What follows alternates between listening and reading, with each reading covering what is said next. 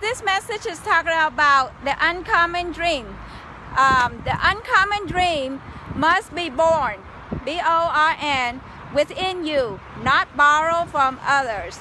Others have opinion, but you have direction.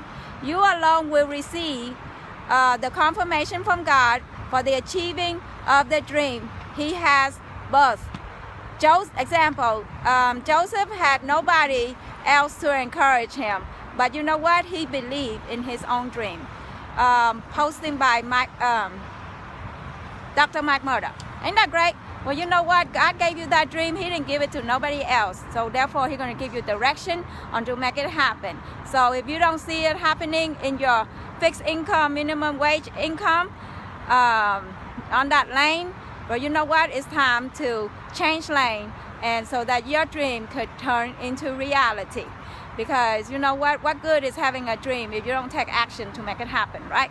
Well, you know what? Take this challenge, 18 bucks, activate with your belief, faith, and in turn, you help other people 6 levels out. And you know what? All your dreams will come true. You think $500,000 will make it happen?